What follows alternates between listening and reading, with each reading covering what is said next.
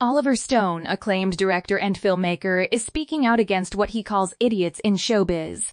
In a recent interview, Stone criticized celebrities who prioritize fame over substance, saying that there are a lot of idiots in this business who are not doing anything for their society except promoting their own image. But Stone isn't just talking the talk. He's walking the walk as well. His latest documentary, Nuclear Now, is a powerful call to action for the urgent need to eliminate nuclear weapons. In the film, Stone interviews experts and survivors of nuclear disasters, exploring the dangers of nuclear weapons and the catastrophic consequences they can have on humanity. It is a sobering reminder of the precarious state of global affairs, but Stone doesn't want his audience to feel helpless. Instead, he urges viewers to take action and become part of the solution. He believes that every individual has the power to make a difference, and that by working together, we can create a better future for ourselves and our planet. So let us heed Oliver Stone's words and take a stand against complacency and ignorance. Let us strive for a world free of nuclear weapons and work together towards a brighter tomorrow.